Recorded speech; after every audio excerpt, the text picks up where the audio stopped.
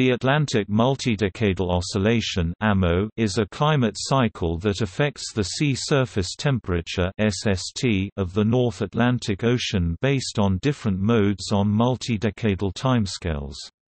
While there is some support for this mode in models and in historical observations, controversy exists with regard to its amplitude, and in particular, the attribution of sea surface temperature change to natural or anthropogenic causes, especially in tropical Atlantic areas important for hurricane development.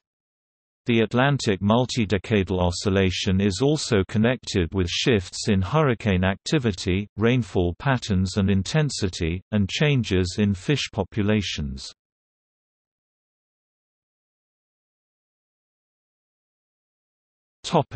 Definition. The Atlantic multidecadal oscillation (AMO) was identified by Schlesinger and Ramankutti in 1994. The AMO signal is usually defined from the patterns of SST variability in the North Atlantic once any linear trend has been removed. This detrending is intended to remove the influence of greenhouse gas-induced global warming from the analysis. However, if the global warming signal is significantly nonlinear in time, i.e. not just a smooth linear increase, variations in the forced signal will leak into the AMO definition. Consequently, correlations with the AMO index may mask effects of global warming.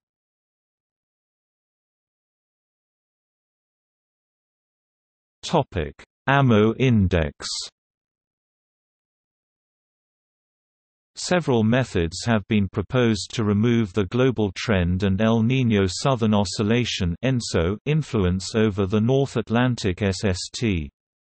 Trenberth and Shea, assuming that the effect of global forcing over the North Atlantic is similar to the global ocean, subtracted the global 60 degrees north to 60 degrees south mean SST from the North Atlantic SST to derive a revised AMO index. Ting et al., however, argue that the forced SST pattern is not globally uniform. They separated the forced and internally generated variability using signal-to-noise maximizing EOF analysis. Van Oldenborg et al. Derived an AMO index as the SST averaged over the extra-tropical North Atlantic, to remove the influence of ENSO that is greater at tropical latitude minus the regression on global mean temperature. Guan and Nigam removed the non-stationary global trend and Pacific natural variability before applying an EOF analysis to the residual North Atlantic SST. The linearly detrended index suggests that the North Atlantic SST anomaly at the end of the 20th century is equally divided between the externally forced component and internally generated variability, and that the current peak is similar to middle 20th century. By contrast, the others' methodology suggests that a large portion of the North Atlantic anomaly at the end of the 20th century is externally forced. Froyko-Williams et al. 2017 pointed out that recent changes in cooling of the subpolar gyre, warm temperatures in the subtropics and cool anomalies over the tropics, increased the spatial distribution of meridional gradient in sea surface temperatures, which is not captured by the AMO index.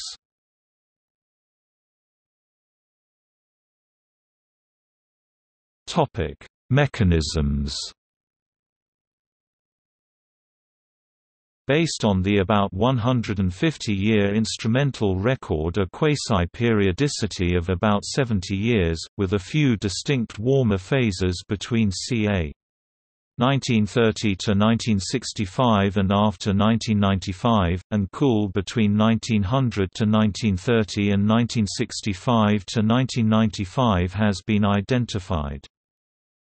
In models, AMO-like variability is associated with small changes in the North Atlantic branch of the thermohaline circulation. However, historical oceanic observations are not sufficient to associate the derived AMO index to present-day circulation anomalies. Models and observations indicate that changes in atmospheric circulation, which induce changes in clouds, atmospheric dust and surface heat flux, are largely responsible for the tropical portion of the AMO. The Atlantic multidecadal oscillation (AMO) is important for how external forcings are linked with North Atlantic SSTs.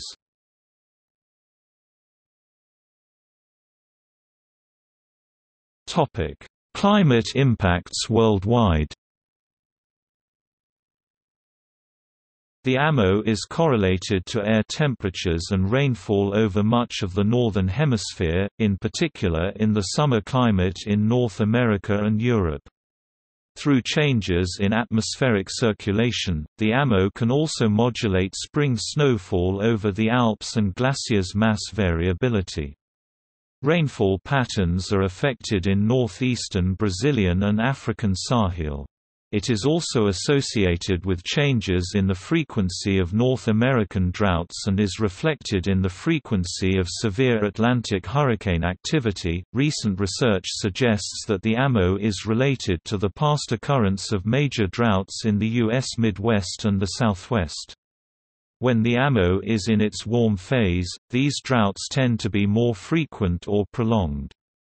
Two of the most severe droughts of the 20th century occurred during the positive AMO between 1925 and 1965, the Dust Bowl of the 1930s and the 1950s drought. Florida and the Pacific Northwest tend to be the opposite. Warm AMO, more rainfall. Climate models suggest that a warm phase of the AMO strengthens the summer rainfall over India and Sahel and the North Atlantic tropical cyclone activity. Paleoclimatologic studies have confirmed this pattern. Increased rainfall in AMO warm phase, decreased in cold phase for the Sahel over the past 3,000 years.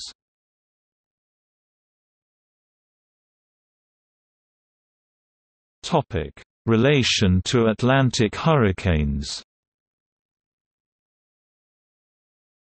A 2008 study correlated the Atlantic multidecadal mode (AMM) with HURDAT data 1851 to 2007 and noted a positive linear trend for minor hurricanes category 1 and 2, but removed when the authors adjusted their model for undercounted storms and stated, "If there is an increase in hurricane activity connected to a greenhouse gas-induced global warming, it is currently obscured by the 60-year quasi-periodic cycle."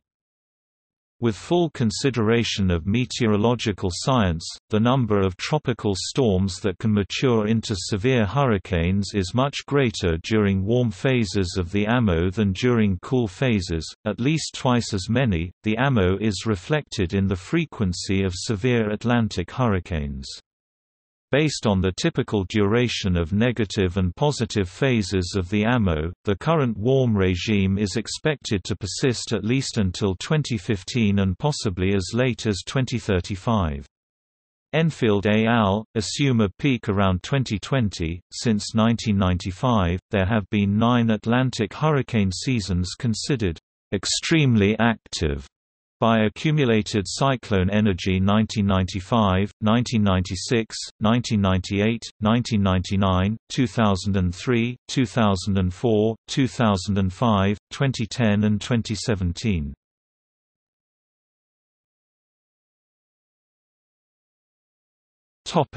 Periodicity and prediction of AMO shifts.